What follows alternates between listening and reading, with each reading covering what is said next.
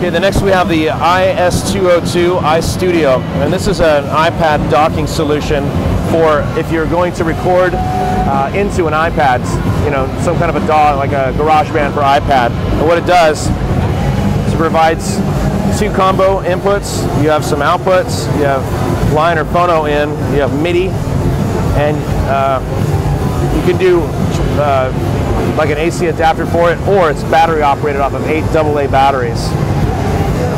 On the front side, you've got control of the inputs.